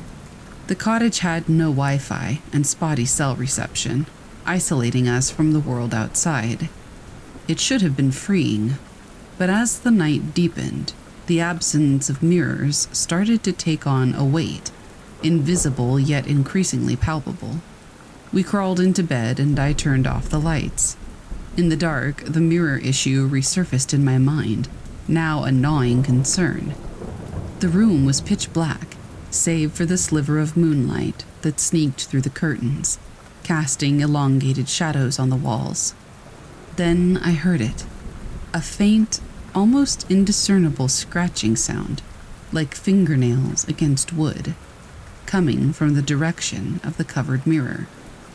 I shot a glance at Emma, her eyes wide open, staring at the ceiling. "You heard that too?" she whispered.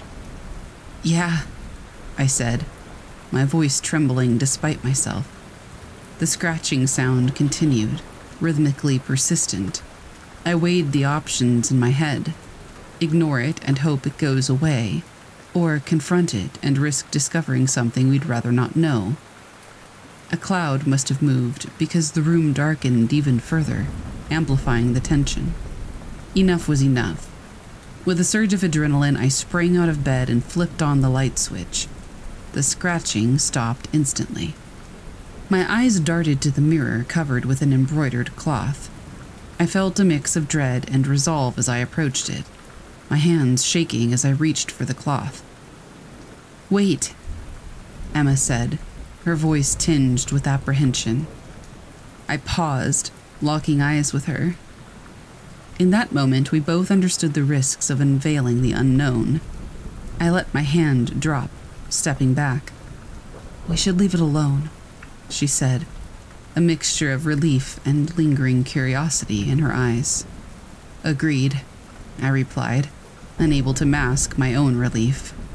We spent the rest of the night in a tense, sleepless vigil, the covered mirror a silent sentinel in the room. Morning couldn't come soon enough. As the first rays of sunlight filtered through the curtains, we packed up and left without looking back. Our host sent us a message later asking how our stay was. I hesitated before typing out a non-committal reply about the cottage being lovely and quaint. There was no mention of mirrors. The experience remained a puzzle piece that refused to fit, an anomaly in an otherwise idyllic getaway. The questions hovered in our minds, but neither of us wanted to probe further. Some mysteries, we concluded, are better left covered, their truths turned away to face the wall.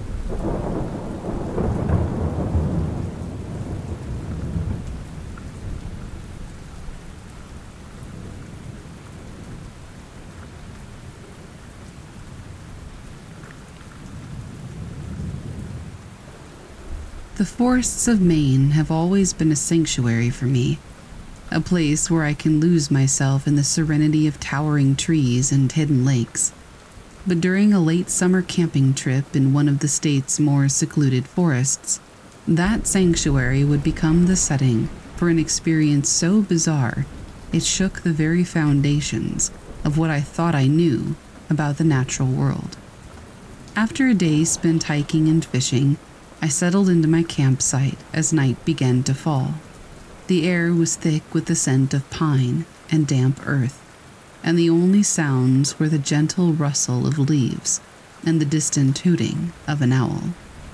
As I sat by my campfire, engrossed in a book, I felt a sudden change in the atmosphere, a subtle but palpable shift that made the hairs on the back of my neck stand up.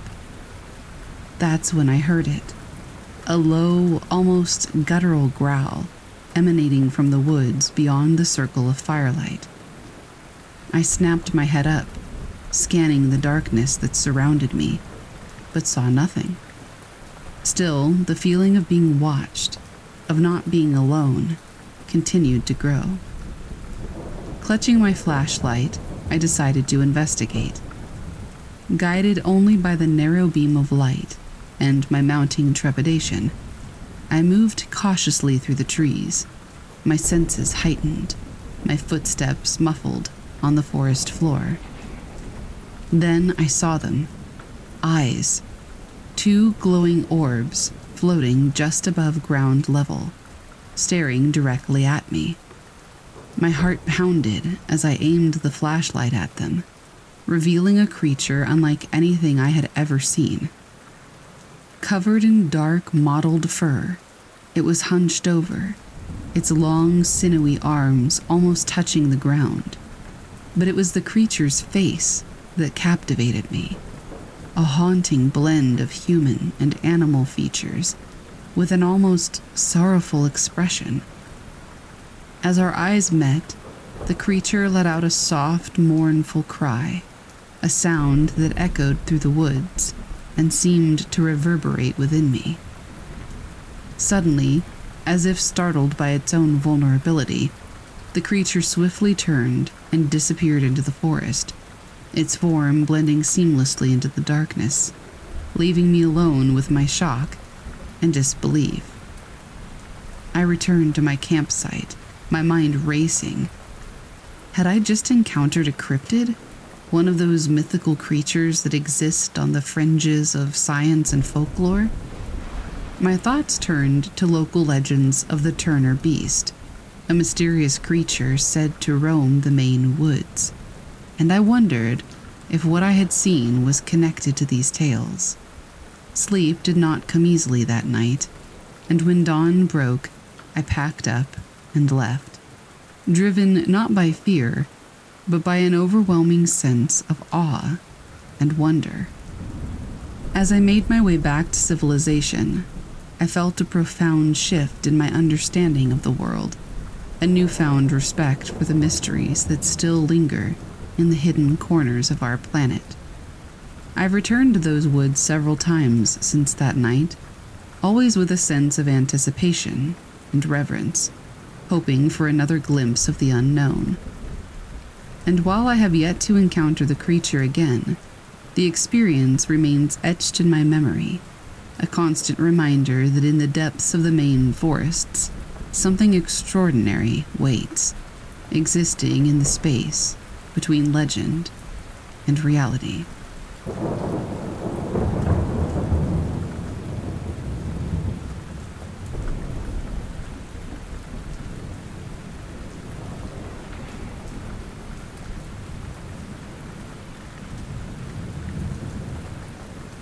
It was meant to be a celebration.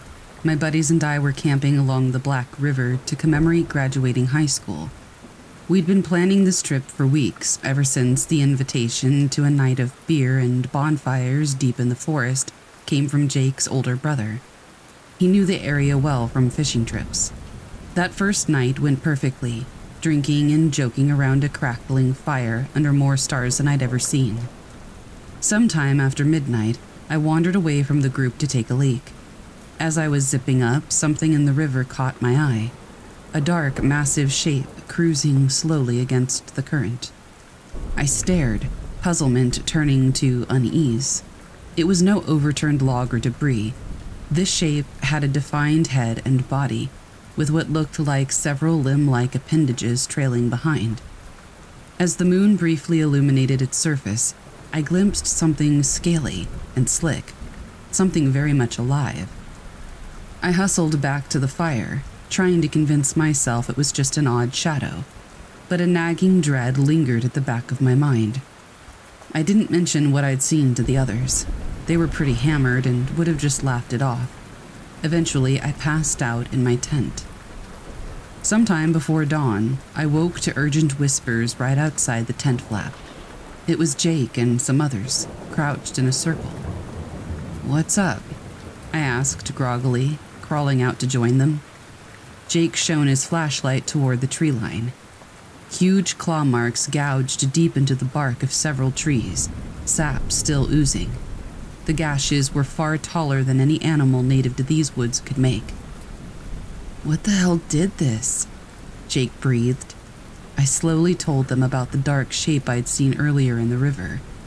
As I described it, their eyes widened with fear. We agreed to pack up camp first thing in the morning, but morning would not come fast enough.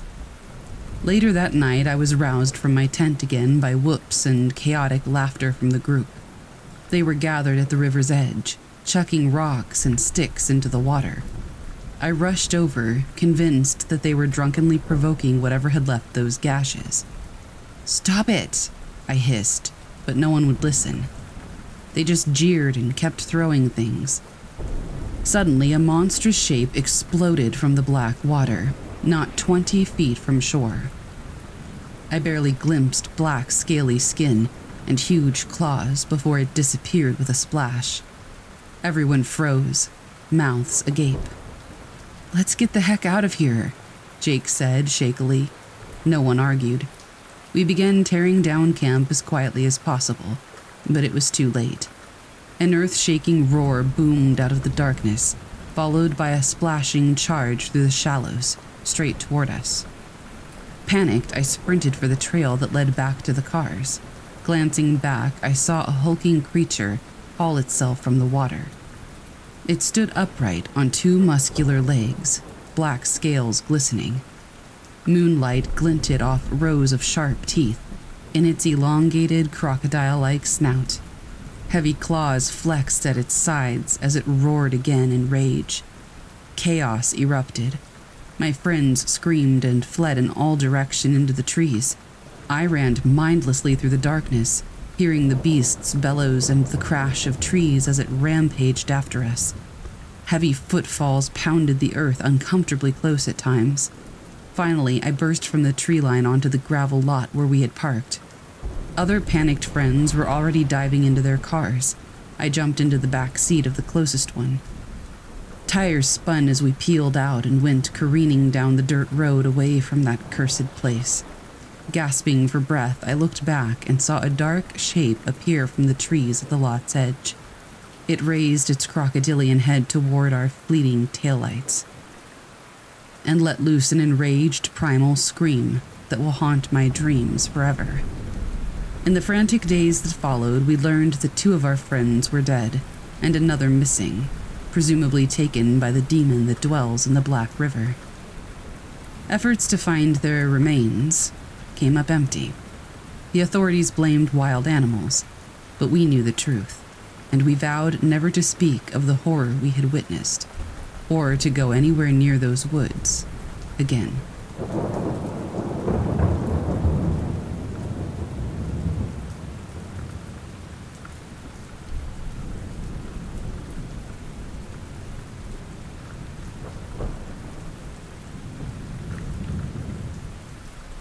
The city was a labyrinth of narrow alleys and sprawling plazas, soaked in a history that I could only appreciate through the lens of a camera. Every corner seemed steeped in a story that I couldn't fully grasp. I didn't speak the language, relying on fractured phrases and Google Translate to get by. Restaurants, museums, shopping, simple transactions, aided by the ubiquity of the universal language of currency. But a deeper understanding of the place and its people eluded me. Then came that first night.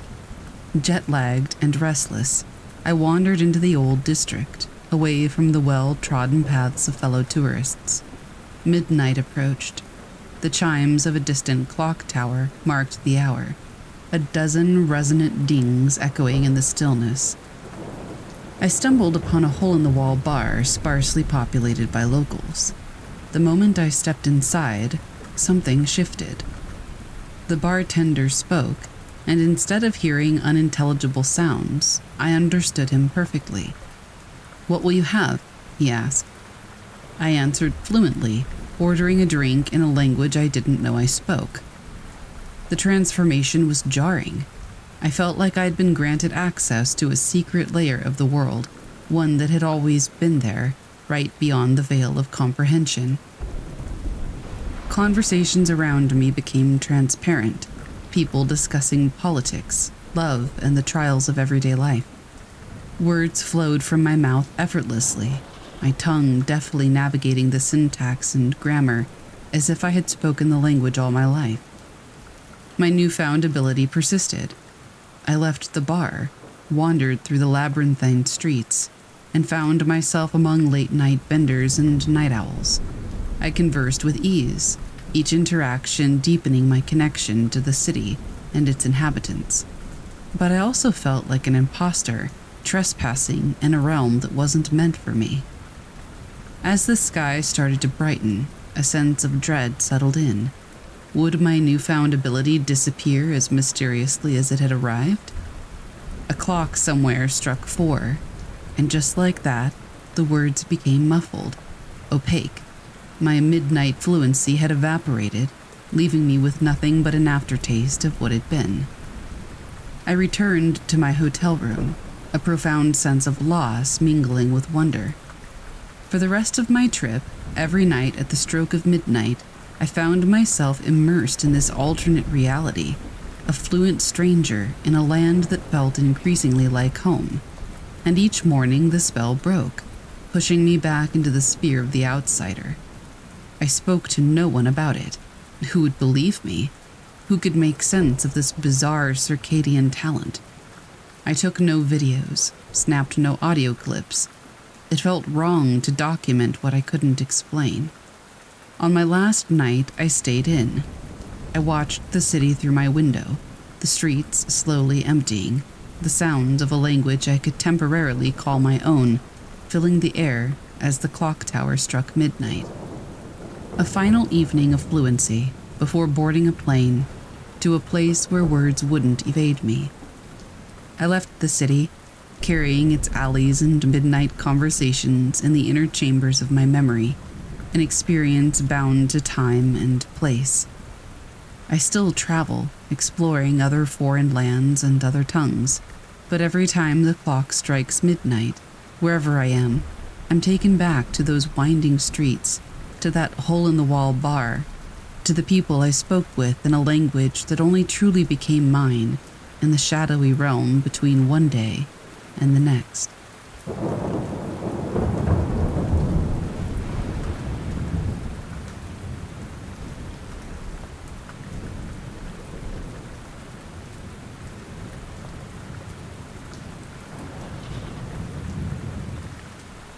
It was just another weekend fishing trip, the boat slicing through the ocean's surface, the sky above cloudless and blue.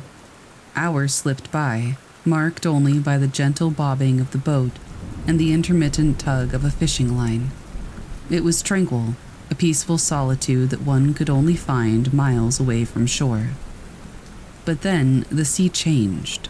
The water's surface rippled and churned, as though agitated by some unseen force.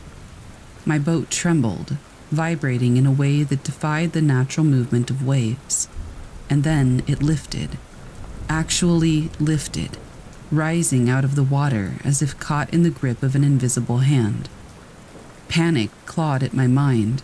I clung to the boat's sides, my eyes widening in disbelief as it continued to ascend. Higher and higher until I was enveloped in a dense mist, so thick it swallowed everything. The sea below, the sky above, the horizon in all directions. When the mist cleared, I was no longer in the ocean I knew. I found myself in a realm both surreal and otherworldly. The water below was a hue I couldn't describe, a blend of colors not present in our spectrum, shifting and shimmering in a hypnotic dance, and I wasn't alone. Aquatic beings circled my boat, their forms graceful yet alien, scaled and sleek with appendages that suggested both fins and limbs, their eyes glinting with an intelligence that was undoubtedly sentient. They seemed to communicate with each other in a series of melodic whistles and clicks, their movements synchronized in a manner that suggested purpose and understanding. As I watched them, captivated yet fearful, one of the beings broke away from the group and approached me. It hovered near the boat, its eyes locking onto mine. And then, with a startling clarity, a voice entered my mind, a telepathic message, formed of words yet beyond language. Observe. Do not interfere. The words were firm, commanding, and left no room for misunderstanding. Then the being turned and led the others away, diving into the depths, disappearing into the alien waters. Shaken, I grasped the boat's edge, my fingers gripping the wood as if it were my only anchor to reality. What had just happened? What was this place? Questions whirled through my mind, each unanswered as I sat adrift in this realm. But then, just as suddenly as it had lifted, the boat descended.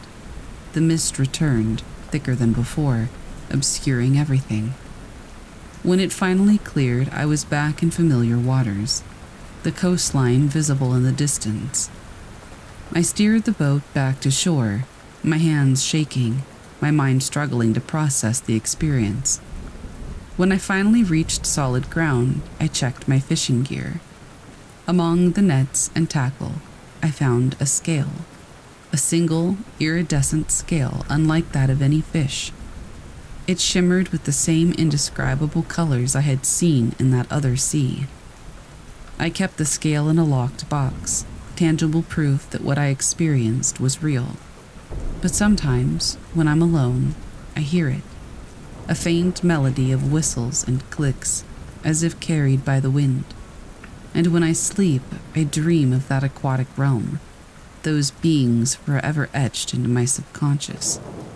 Did they bring me there to observe, to bear witness to their existence? Or was it a warning, a signal to never venture too far into the depths? I don't know. What I do know is that the ocean no longer feels the same. When I look out at the vast expanse of water, I can't shake the feeling that something out there is watching, waiting. And the scale in that locked box, it still shimmers, its colors ever shifting, as if resonating with a realm far beyond our understanding.